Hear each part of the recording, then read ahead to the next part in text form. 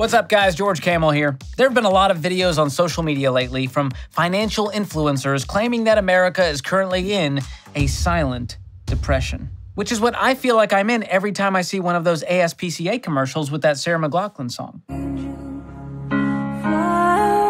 Silent depression just sounds so sad, and it also sounds kind of made up. So today, we're taking a hard look at this trending content right after you talk to your doctor about clicking that like and subscribe. Spoiler, she's all for it, so go ahead and smash those buttons. You don't even need a prescription. It's what we call OTC, baby. Take a pill to forget your problems. All right, so let's take a look at this influencer's video that went viral. Disclaimer, there's a lot of these videos floating around out there, and there's no reason we're focusing on this guy other than someone sent this to me. No shade to Freddie, AKA this guy. We are in a silent depression. When you compare the Great Depression to today, this is going to absolutely blow your mind. In 1930, during the Great Depression, the average home in America was $3,900. The average car was $600, and the average monthly rent was $18 or $216 a year, and the average salary was $1,300 for the year. Fast forward to today, it is $436,000 for the average home, $48,000 for the average car, and the average rent is $2,000 a month or $24,000 a year, and we have a $56,000 income for the average American right now. So if you look back to the Great Depression, the house was only 3 times the average salary. Now it is 8 times the average salary. The car was 46% of the salary. The car today is 85% of the salary. And here's the craziest part. The rent was 16% of the average salary. It is now 42% of the average salary. Okay, there's a lot going on there comparing people's lives from like 100 years ago. A lot of it is a little head tilty and confusing, and a lot of doom and gloom on top of that. But that's also why content like this goes viral. We love that chip on our shoulder almost as much as we love watching other people's lives fall apart. And videos like these are what keep that chip fresh. But before I dig in on that any further, the plot thickens. Notice that little triangle of caution right below this video. It says, missing context. The same information was reviewed by independent fact checkers in another post. That is a thick plot, if I do say so myself. This case just remained interesting. You see, AFP Fact Check, a department within a news agency whose mission is to provide accurate, balanced, and impartial coverage of news, ran the numbers in this and similar videos and found them to be, regrettably, a misguided load of baloney. Baloney, fudge, and mustard!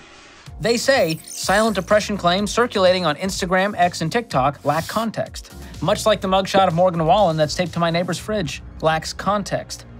What's going on there, Meredith? I have questions and I'm concerned about you. Blink twice if you're okay. I shouldn't have to explain myself. It goes on to say that the 1930 income numbers used only accounted for the richest 10% or so of Americans, which kind of skews the comparison with incomes from the entire population today. Now, if Freddie had used the income of the top 10% of Americans, that 56,000 would jump closer to 175,000, which paints quite a different picture, doesn't it? A picture with more margin, more options, and probably a lot more Pellegrino. That's that rich people water. You know what I'm saying? They like that sparkly bubbles. They're willing to pay for it. Oh my gosh. What do I do?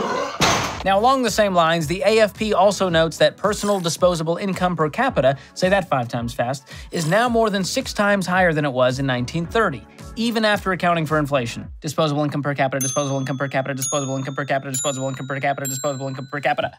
Boom. And lastly, this video kind of downplays the real hardship of the Great Depression, which is more devastating than anything we're seeing in the US today. For example, in the 1930s, unemployment peaked around 25%. Compare that with August of 2023, 3.8%. There were also a surge of bankruptcies and bank failures in the Great Depression, and they didn't have the safety net programs that we have in place today. So here's how I look at all of this. Yes, things are more expensive today. But also, think about the standard of living in the 1930s. Homes were about 1,000 square feet with 1 small bathroom you shared with Mom, Pop, and your 4 sisters, Betty, Shirley, Helen, and Barb. On top of that, you spent your free time sitting around the radio playing Scrabble if you could even afford it. It actually sounds kind of nice. But you know what else is nice? Having a refrigerator and a washer and dryer and a guest bathroom, and not sharing a car with my wife, and having a car that has AC and heat in it, and lighting my fireplace that's meant solely for aesthetics because my home has central heating and cooling. Oh, and also my smartphone, antibiotics, and seasonal throw pillows. Those are nice too. You see what I'm getting at here? Our standard of living today is way higher than it was in the 1930s. And this guy has the privilege of posting these videos from his smartphone to the entire world. And tell me how life is so bad again? Pretty amazing. But the truth is, you don't have to go with the standard or the average. You don't have to buy the average priced car or the average priced house or the average rent. In fact, if you do that, you'll probably struggle financially. Plus, nobody's taking black and white photos of you eating mush and standing in line to get a shift at the docks. You're doing okay. Even those of us who might be broke and living paycheck to paycheck, we're lucky to live in this great country where we have opportunities that other people from other cultures and other times would have never had. And yes, we have financial and economic challenges. Nothing's perfect. Times are tough, and things are harder to afford right now. But we have job opportunities, the gig economy, we have options, and even if you're struggling, you don't need to freak out. In fact, you know what makes one person successful with money and another give up? Right here. It's their mindset. And watching videos about the silent depression and how hopeless the future is isn't gonna help it. We're all gonna die! All right, listen. What you believe about money, yourself, and the world, it shapes how your life unfolds. I know that sounds hokey, but every single day, you have the power to make decisions that will move you forward or set you back. Every cheesy gordita crunch counts, my guy. That's a life quote I live by. I think that was either Einstein or Washington. It's a good one. The crunch is lovely. So you can click buy now, pay later, or you could empty the cart. You could struggle to make rent, or you could suck it up and get a roommate. You could take out a loan, or you could pause, have some patience, and buy a cheaper used car with cash. The bottom line, comparing your life to how people had it 100 years ago is cavalier at best and idiotic at worst. If you're not okay with your current financial situation, it's up to you to do something about it. You can't blame the Gen Xers, the boomers, or God forbid, the poor people in the 1930s who just were going through the Great Depression. Leave your great Aunt Bertha out of this, okay? So what's the something you can do? Well, for starters, live on less than you make. Make a budget and tell your money what to do instead of wondering where it went. You can increase your income. You can get a side hustle, even if it's just for a season to get your feet under you. Deliver pizza, take on some overtime, and maybe, just maybe, it's time to get up the guts to ask your boss for a raise. It's worth a shot. And if you feel like you're in a dead-end job or you're underpaid, it might be time to go consider a new job or a new career path altogether. And that might take, gaining a new skill set, getting some different education, making some connections, but it's very much possible. You're not stuck with where you are with your income or your finances. Heck, maybe you should start your own YouTube channel like me, and one day you'll be able to afford a cheesy gordita crunch. Dream big. That's all I ever wanted. Lastly, think about how good you have it. When you're tempted to impulse buy that yo-yo on Amazon, remember, instant gratification will get you into trouble time and time again. As will yo-yos. Did the walk the dog incident in Mrs. Haynes' 5th grade class teach you nothing?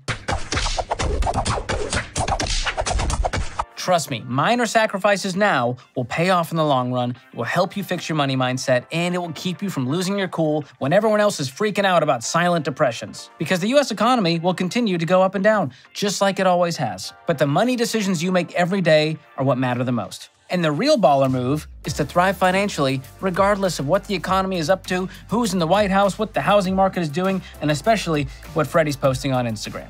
All right, guys, I hope you enjoyed this video, and make sure to share this video with that someone special in your life who sends you doomsday content they come across every single day. They need a little hope. Thanks for watching. We'll see you next time. Economic depression can be hard on a nation, but there's hope. Introducing Econorise. When applied daily, Econorise can help alleviate the symptoms of economic depression, like decreased home sales, stock market crashes, and a sudden urge to buy gold. Ask your economist if Econorise is right for you. Possible side effects may include uninformed optimism, heightened risk tolerance, and willingness to overspend on vacations. Do not take Econorise with other forms of economic stimulants such as tax cuts and stimulus checks. Don't let economic depression dictate your nation's future. Choose Econorise and choose a brighter tomorrow.